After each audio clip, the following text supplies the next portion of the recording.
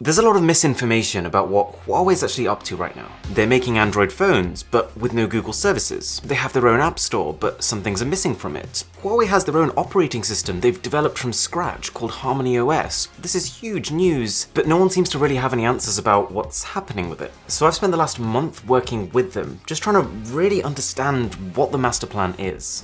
So in case you didn't know, in May of last year, the US put Huawei on something called the Entity List, a list of bodies that US companies like Google aren't allowed to work with. But wait a second, if you're a maker of Android smartphones and Google can't do business with you, how does that even work? Well, in a normal situation, Google certifies Android devices, and in doing so they give them access to something called GMS, Google Mobile Services. That means access to Google's core apps, things like Gmail, Google Maps, Google Calendar, etc. But it also means that third-party developers can build their own apps to take advantage of Google services. So for example, when you open up Uber, you see a map. But Uber didn't build their own map system from scratch. That's a massive undertaking. It's actually just data pulled from Google Maps, using Google services. But you're probably seeing where this is going. Because Google can't work with Huawei right now, you don't get this GMS on a Huawei phone, but instead something called HMS, Huawei Mobile Services. And for the last year, the thing people are focusing on, I'd say understandably, is what's missing, what you don't get versus Google Mobile Services. But today I just want to zoom out and show you what Huawei's actually trying to do with all of this, the bigger picture, which starts with HMS Android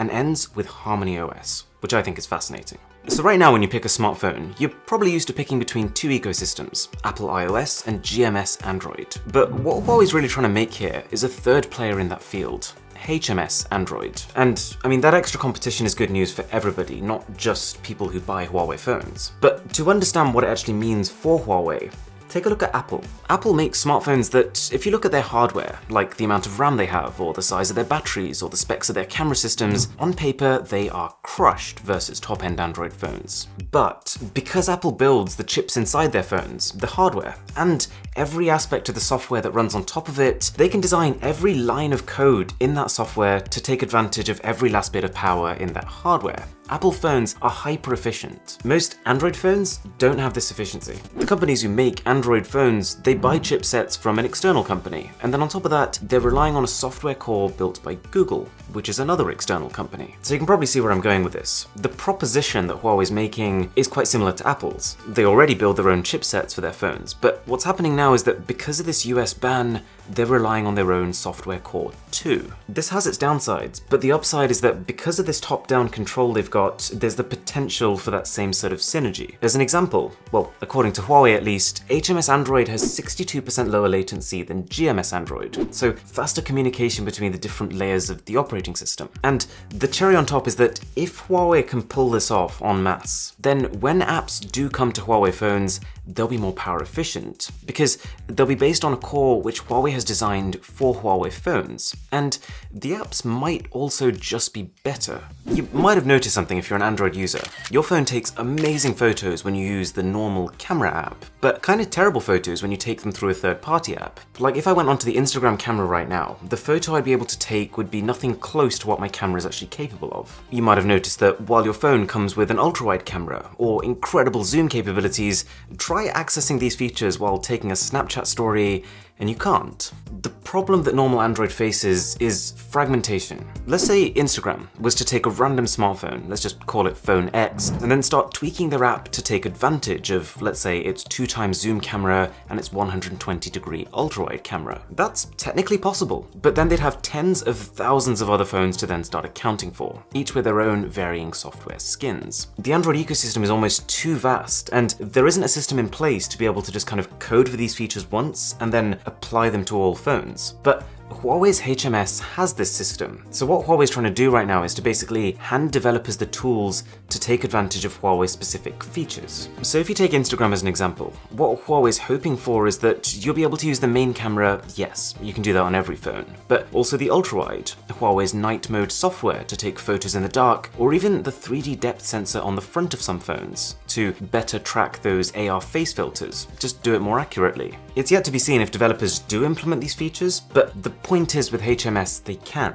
As an example, I've got an app here called UCam. It's a third-party app built by someone outside of Huawei. But then if I go into low light, for example, and then take a photo through it, it'll still use the AI chip inside the phone to brighten the photos. This doesn't happen on normal Android phones, even if they had dedicated AI chips. But okay, none of this matters if you don't have apps, and you probably know Huawei phones have no access to Google Play Store. But what you get instead is something called Huawei AppGallery. I've been told a load of impressive figures, that there's over 1.4 million developers registered right now, and something like 55,000 apps that have those HMS core features built in. But like, Huawei is fully aware that if you go onto the AppGallery right now, there are some apps that you might have been able to find on Google's Play Store that you won't find here. But from the conversations I've had with Huawei, it's pretty clear that they know. They know that people want this stuff, they're trying as hard as they can to get it, but it takes time because there's no precedent for a situation like this. But they're also pretty aware that the solution to that is to create an environment where developers can't say no. So imagine an independent developer is approached by Huawei who says that all you need to do is to put your app on our app store and that's it. You'll reach millions more users, we'll help you do it, and you'll get better exposure on our store because you've got less competition. You can see why that's enticing for developers. And while we as consumers wait for that process to happen, there are some mechanisms in place to make it easier.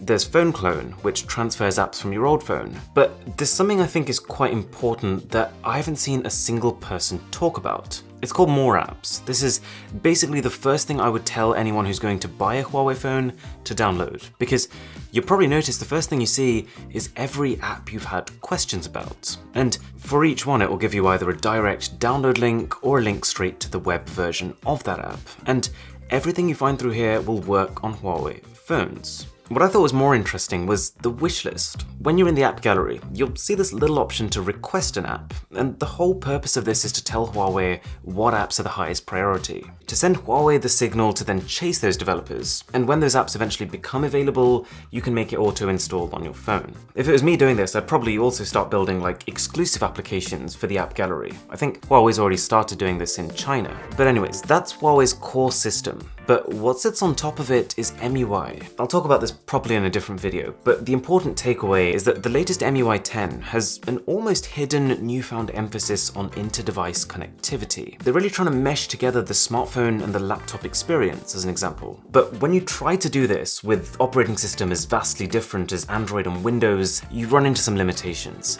But that's where Harmony OS comes in. So in case you didn't know, Harmony OS is Huawei's own complete operating system. They've built it from scratch. And it works on smartphones. So when the US ban first came out, this kind of led a lot of us to believe that Huawei was going to start releasing phones powered by Harmony OS. But I can tell you now, this actually isn't the plan for Harmony. At least for the foreseeable future, Huawei wants to stick with Android for its phones. For a few reasons. First of all, that Huawei still wants to work with Google, and Google wants to work with Huawei. It's just that the current situation doesn't allow them to do that. If, however, Huawei jumped ship to a completely new operating system, they'd kind of be shutting that door behind them. And secondly, if I didn't make this clear, Huawei's pumping a lot of resources into getting developers to port their apps over from the Google Play Store. And right now, that's a pretty easy ask. But trying to get developers to redevelop their apps for a new operating system, that's a different ballgame. That said, while Harmony OS isn't quite what people thought it was, it's a fascinating part of Huawei's master plan. The way it was described to me is as a distributed operating system. Harmony is based on something called a microkernel, which basically means the code is not specific to one type of device. So yes, it can run on phones, but it can also run on anything from earphones to fridges to cars. But why? Well, imagine all the electronic devices you have right now. Maybe you've got a laptop, a smartphone, a TV, maybe a speaker system. Each of these devices, they've got certain inputs and certain outputs. Like your laptop has a keyboard, that's an input. Your TV has a screen, that's an output. So you've got all these devices with their separate inputs and outputs. But the idea here is that if they're all powered by the same Harmony operating system, then those inputs and outputs can be pooled. So for example, I could press a button on my laptop to start playing music, an input, and that can immediately create an output on a different device. Let's say, start playing that music on my wireless speaker and then showing me lyrics on my TV screen. It would behave as if all your devices were one connected device. Or in a more real-world example, let's say someone was video calling me on my phone. I could use the phone's front camera as the input so that the other person can see my face, but then the ecosystem might decide that actually the TV is the best output for me to see the other person, so it can display them on there. And this is a real thing. HarmonyOS isn't just some sort of theoretical pipe dream. They've already launched a TV that runs it. So that's the long-term goal, this kind of evolving ecosystem of connected devices. I'm hoping I've kind of cleared up some of the misinformation. I think some of the stuff I'm talking about here is the first time this has been talked about. So let me know if it was useful, and I'll catch you in the next one.